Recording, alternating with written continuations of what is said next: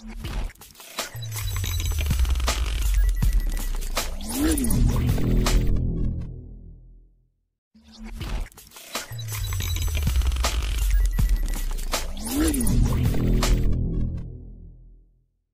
1 rRNA, RNA polymerase 2 mRNA, RNA polymerase 3 tRNA. അത് കൂടാണ്ട് വേറെ RNAസിനെ പ്രൊഡ്യൂസ് ചെയ്യുന്നുണ്ട്. മെയിനായിട്ട് ഈ മൂന്നാൾക്കാരുടെ കാര്യം നമ്മൾ നോക്കാം. Hi everyone, welcome to Sanoos biotech academia. നമ്മൾ ഇന്ന് നോക്കാൻ പോകുന്നത് ട്രാൻസ്ക്രിപ്ഷൻ ഇൻ യൂകാരിയോട്സ് ആണ്. അപ്പോൾ നമ്മൾ ട്രാൻസ്ക്രിപ്ഷൻ പറയുമ്പോൾ സാധാരണ പോലെ തന്നെ ഇനീഷ്യേഷൻ, ഇലോങ്ങേഷൻ, ടെർമിനേഷൻ എന്ന് പറയുന്ന സ്റ്റേജസ് തന്നെയാണ്. പക്ഷെ അത് പറയുന്നതായിട്ട് മുമ്പായിട്ട് കുറച്ച് കാര്യങ്ങൾ പറയാറുണ്ട്. ഇതിൽ ഇൻവോൾവ് ആയിട്ടുള്ള എൻസൈംസിനെയും പ്രോട്ടീൻസിനെയും കുറിച്ച് പറയാനുണ്ട്. അപ്പോൾ നമുക്ക് അതിനെ കുറിച്ച് ആദ്യം നോക്കാം. ഓക്കെ, അപ്പോൾ നമ്മൾ പ്രോകാരിയോട്സിൻ്റെ ട്രാൻസ്ക്രിപ്ഷൻ പറഞ്ഞിട്ടുണ്ടായിരുന്നു. അതിൽ ഇൻവോൾവ് ആയിട്ടുള്ള RNA പോളിമറൈസ് ആകെ ഒരു RNA പോളിമറൈസിനെ കുറിച്ച് നമ്മൾ പറഞ്ഞുള്ളൂ. ജനറലായിട്ട് RNA പോളിമറൈസിന് നമ്മൾ പറഞ്ഞിട്ടുണ്ടായിരുന്നുള്ളൂ. പക്ഷേ യൂകാരിയോട്സിൻ്റെ കേസിൽ 3 RNA പോളിമറൈസസ് ഇൻവോൾവ് ആയിട്ടുണ്ട് ട്രാൻസ്ക്രിപ്ഷൻ എന്ന് പറയുന്ന പ്രോസസ്സിൽ. അപ്പോൾ അതിൽ വരുന്ന 3 പേരാണ് RNA polymerise 1, RNA Paul 2, RNA Paul 3. Okay, അപ്പോൾ ഈ 3 RNA പോളിമറൈസസ് ആണ് യൂകാരിയോട്സിൻ്റെ ട്രാൻസ്ക്രിപ്ഷനിൽ ഇൻവോൾവ് ആയിട്ടുള്ള ആൾക്കാർ. ഓക്കെ, ഇനി ഈ 3 RNA പോളിമറൈസ് നിന്ന് ട്രാൻസ്ക്രൈബ് ചെയ്തുണ്ടാക്കുന്ന RNA ഏതൊക്കെ ടൈപ്സ് ഓഫ് RNA ആണെന്നുള്ളത് നമുക്ക് നോക്കാം. ഓക്കെ, RNA പോളിമറൈസ് 1 സിന്തസൈസ് ചെയ്യുന്ന RNA എന്ന് പറയുന്നത് 5S rRNA ഒഴിച്ച് ബാക്കി എല്ലാ rRNAയും സിന്തസൈസ് ചെയ്യുന്നത് RNA പോളിമറൈസ് 1 ആണ്. എക്സെപ്റ്റ് 5S rRNA ഒഴിച്ച് ബാക്കി എല്ലാ rRNA നമ്മൾ പറയാറുണ്ട് 5.S rRNA, 28S rRNA എന്നൊക്കെ പറയാറില്ലേ. അപ്പോൾ ആ എല്ലാ rRNAനെയും സിന്തസൈസ് ചെയ്യുന്നത് RNA പോളിമറൈസ് 1 ആണ്, എക്സെപ്റ്റ് 5S rRNA. ഓക്കെ, അപ്പോൾ rRNA എന്നുള്ളത് ജനറലായിട്ട് rRNA എന്നുള്ളത് എഴുതുന്നുണ്ട് കേട്ടോ. ഓക്കെ, ഇനി അടുത്തതാണ് RNA പോളിമറൈസ് 2. RNA പോളിമറൈസ് 2 ആണ് mRNA, മെസ്സഞ്ചർ RNAനെ സിന്തസൈസ് ചെയ്യുന്ന ആള്. ഇത് കൂടാണ്ട് ഇവർ വേറെ RNAനെയും സിന്തസൈസ് ചെയ്യുന്നുണ്ട്. അതിൽ വരുന്ന ടൈപ്സ് ആണ് siRNA, miRNA, അതുപോലെ തന്നെ സ്പ്ലൈസിയോസോമൽ RNA ഇല്ലേ, സ്പ്ലൈസിയോസോമൽ RNA. ഇതിലും ഒരു എക്സെപ്ഷൻ ഉണ്ട്, എക്സെപ്റ്റ് U6. അപ്പോൾ സ്പ്ലൈസിയോസോമൽ RNAനെയും സിന്തസൈസ് ചെയ്യുന്നത് RNA പോളിമറൈസ് 2 ആണ്. പക്ഷേ ഇവർ U6 എന്ന് പറയുന്ന സ്പ്ലൈസിയോസോമൽ RNAനെ മാത്രം സിന്തസൈസ് ചെയ്യില്ല. ഇനി അടുത്ത ആളാണ് RNA പോളിമറൈസ് 3. അവർ സിന്തസൈസ് ചെയ്യുന്നത് tRNAനെയാണ്. ഓക്കെ, tRNAനെ സിന്തസൈസ് ചെയ്യുന്നത് RNA പോളിമറൈസ് 3 ആണ്. കൂടാണ്ട് നേരത്തെ ഇവിടെ ഇവർക്ക് സിന്തസൈസ് ചെയ്യാൻ പറ്റാഞ്ഞ ഈ 5S, അതുപോലെ ഇവർക്ക് 2ന് സിന്തസൈസ് ചെയ്യാൻ പറ്റായിരുന്ന U6, ഇവരെ RNA പോളിമറൈസ് 3 തന്നെയാണ് സിന്തസൈസ് ചെയ്യുന്നത്. അതുകൂടാണ്ട് 7SL, 7SK, H1 ഈ പറയുന്ന എല്ലാ RNAയുടെയും സിന്തസിസ് നടക്കുന്നത് RNA പോളിമറൈസ് 3യുടെ ഹെൽപ്പോട് കൂടിയാണ്. ഓക്കെ, അപ്പോൾ മെയിനായിട്ട് ഈ 3 ആൾക്കാരാണ് RNAനെ യൂകാരിയോട്സിൻ്റെ കേസിൽ സിന്തസൈസ് ചെയ്യുന്നത്. RNA polymerise 1 rRNA, RNA polymerise 2 mRNA, RNA polymerise 3 tRNA. അത് കൂടാണ്ട് വേറെ RNAസിനെ പ്രൊഡ്യൂസ് ചെയ്യുന്നുണ്ട്. മെയിനായിട്ട് ഈ 3 ആൾക്കാരുടെ കാര്യം നമ്മൾ നോക്കും.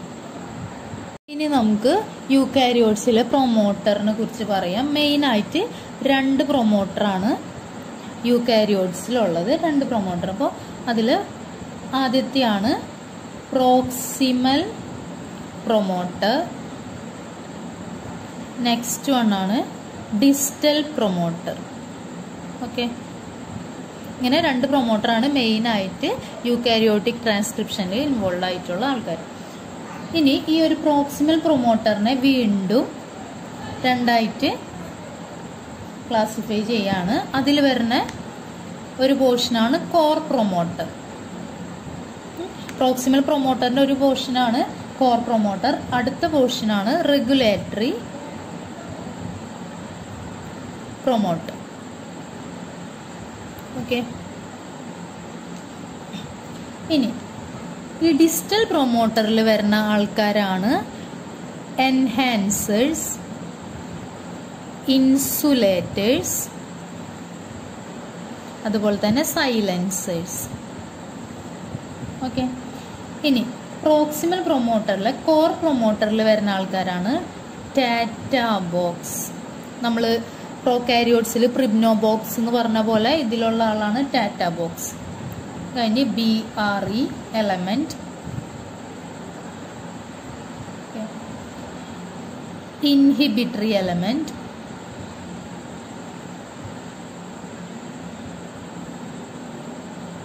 Motif 10 element, downstream promoter element,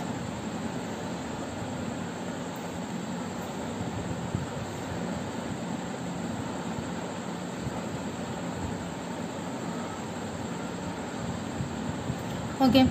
ഇത്രയും ആൾക്കാർ കോർ പ്രൊമോട്ടറിന്റെ ഉള്ളിൽ വരുന്ന ആൾക്കാരാണ്.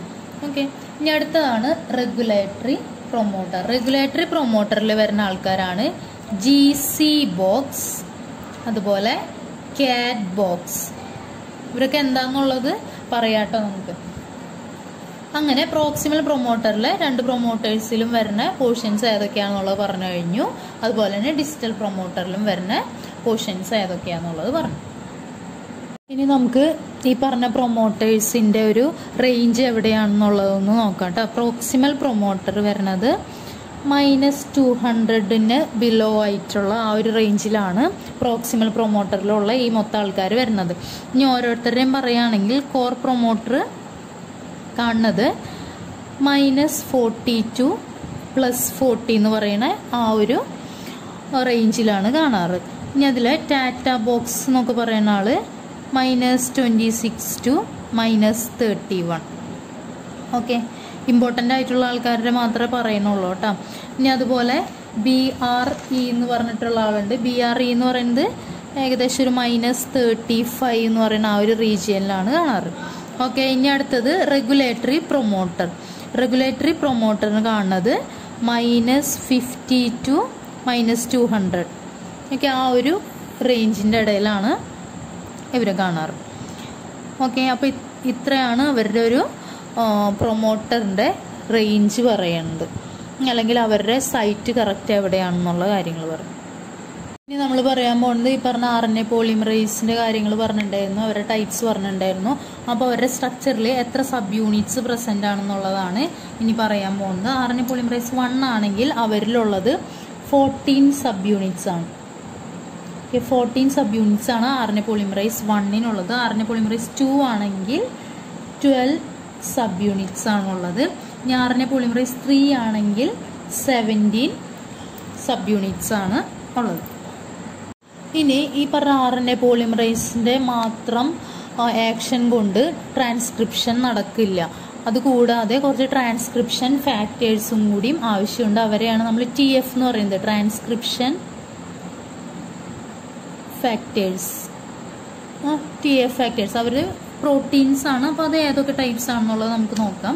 അപ്പോൾ യൂകാരിയോട്സിൽ വരുന്ന ട്രാൻസ്ക്രിപ്ഷൻ ഫാക്ടേഴ്സ് ആണ് TF2D, TF2A, TF2B, TF2F, TF2E, TF2H. Okay, അപ്പോൾ ഇത്രയും ആൾക്കാരാണ് യൂകാരിയോട്സിലുള്ള ട്രാൻസ്ക്രിപ്ഷൻ ഫാക്ടേഴ്സ് എന്ന് പറയുന്നത്. ഇനി നമുക്ക് ഇവരുടെ ഓരോരുത്തരുടെയും ഫങ്ഷൻസ് എന്താണെന്നുള്ളത് നോക്കാം. ഫസ്റ്റ് നമുക്ക് D എന്ന് പറയുന്ന ആളുടെ ഫങ്ഷൻ എന്താണെന്ന് നോക്കാം. ഈ D എന്ന് പറയുന്ന ആൾക്ക് 2 സബ് യൂണിറ്റ് ഉണ്ട്. ഓക്കെ, അതിൽ ഒരു സബ് യൂണിറ്റ് എന്ന് പറയുന്നത് TBP, അടുത്ത സബ് യൂണിറ്റ് ആണ് TAF എന്ന് പറയുന്നത്. ഓക്കെ, അപ്പോൾ TBP എന്ന് പറഞ്ഞിട്ടുണ്ടെങ്കിൽ ടാറ്റ ബോക്സ് ബൈൻഡിങ് പ്രോട്ടീൻ എന്നാണ് അവരുടെ ഒരു full form Tata box binding protein. Okay, അതാണ് TBP എന്ന് പറയുന്നത്. ഇനി അടുത്തതാണ് TAF. TAF എന്ന് പറഞ്ഞിട്ടുണ്ടെങ്കിൽ ഒരു TBP അസോസിയേറ്റഡ് പ്രോട്ടീൻ ആണ് TAF എന്ന് പറയുന്നത്. ഓക്കെ, അപ്പൊ TBP ചെയ്യുന്നത് ഈ പേരിൽ നിന്ന് തന്നെ മനസ്സിലായിട്ടുണ്ടാവും. ടാറ്റാ ബോക്സിനെ റെക്കഗ്നൈസ് ചെയ്യാന്നുള്ളതാണ് TBP ചെയ്യുന്നത്. ഇനി TAF ചെയ്യണമെന്ന് വെച്ചാൽ ടാറ്റാ ബോക്സ് ഒഴിച്ച് ബാക്കിയുള്ള DNA പോർഷനെ റെക്കഗ്നൈസ് ചെയ്യുന്നതാണ് TAF എന്ന് പറയുന്ന ആള് ചെയ്യുന്നത്. ഓക്കെ, ഇനി അടുത്തതാണ് TF2A. TF2A ചെയ്യണത് എന്താന്ന് വെച്ചാൽ ഇവര് TF2Dനെ സപ്പോർട്ട് ചെയ്യുന്നതും support and stabilise. TF2A support and stabilise TF2D. Okay, TF2Dനെ support ചെയ്യാൻ സ്റ്റെബിലൈസ് ചെയ്യാന്നുള്ളതാണ് TF2Aയുടെ ഫംഗ്ഷൻ എന്ന് പറയുന്നത്. ഓക്കെ, ഇനി അടുത്തതാണ് TF2B എന്ന് പറയുന്നത്. TF2B ആണ് നമ്മൾ നേരത്തെ പറഞ്ഞിട്ടുണ്ടായിരുന്ന ഈ BRE എലമെന്റ് എന്നൊക്കെ പറഞ്ഞില്ലേ. അപ്പോൾ ആ ഉള്ള BRE എലമെന്റിൽ പോയിട്ട് ബൈൻഡ് ചെയ്യേണ്ട ആള് F2B ആണ്. BRE എലമെന്റിൽ പോയിട്ട് ബൈൻഡ് ചെയ്യണ ആള്. ഓക്കെ, അങ്ങനെ ബൈൻഡ് ചെയ്തിട്ടാണ് അവിടെ മെൽറ്റിംഗ് ചെയ്യുന്നത്. ഓക്കെ, BRE എലമെന്റിൽ പോയിട്ട് ബൈൻഡ് ചെയ്ത് മെൽറ്റ് ചെയ്യാന്നുള്ളതാണ് TF2Bയുടെ ഫംഗ്ഷൻ എന്ന് പറയുന്നത്. ഇനി അടുത്തതാണ് TF2F എന്ന് പറയുന്നത്. F ചെയ്യുന്നത് ഇപ്പോൾ നമ്മൾ mRNAയുടെ ട്രാൻസ്ക്രിപ്ഷൻ ആണ് പറയുന്നത്. അപ്പോൾ RNA പോളിമറേസ് 2നെ റിക്രൂട്ട് ചെയ്യുന്ന ആളാണ് TF2F എന്ന് പറയുന്നത്. Recruit RNA polymerase 2.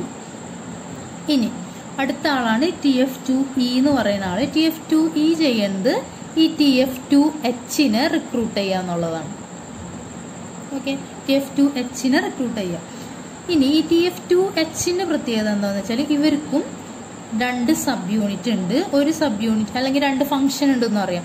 ഒരു ഫംഗ്ഷൻ എന്ന് പറയുന്നത് ഹെലിക്കേസ് ഫംഗ്ഷൻ ആണ്. അടുത്ത ഫംഗ്ഷൻ കൈനേസ് ഫംഗ്ഷൻ ആണ്. ഹെലിക്കേസ് ഫംഗ്ഷൻ എന്താണെന്നുള്ളത് അറിയായിരിക്കും നിങ്ങൾക്ക്. അൺവൈൻഡ് ചെയ്യാൻ വേണ്ടിയിട്ടാണ്. ഇനി കൈനേസ് ഫംഗ്ഷൻ എന്ന് പറഞ്ഞിട്ടുണ്ടെങ്കിൽ ഫോസ്ഫോറിലേഷൻ ചെയ്യാൻ വേണ്ടിയിട്ടാണ്. ഓക്കെ, അപ്പോൾ ഒരു സീക്വൻസ് ഉണ്ട് YSPTSPS എന്ന് പറയുന്ന ഒരു സീക്വൻസ് ഉണ്ട്. ഇതിൽ ഈ S എന്ന് കാണുന്നതെല്ലാം തന്നെ സെറിനാണ്. ഓക്കെ, ഇത് സെക്കൻഡ് സെറിൻ 1 2 3 4 5 5th സെറിൻ, ഇത് 7th സെറിൻ അല്ലേ. ഈ 3 സെറിനിലെ ഫോസ്ഫോറിലേഷനും ഡീഫോസ്ഫോറിലേഷൻ്റെയും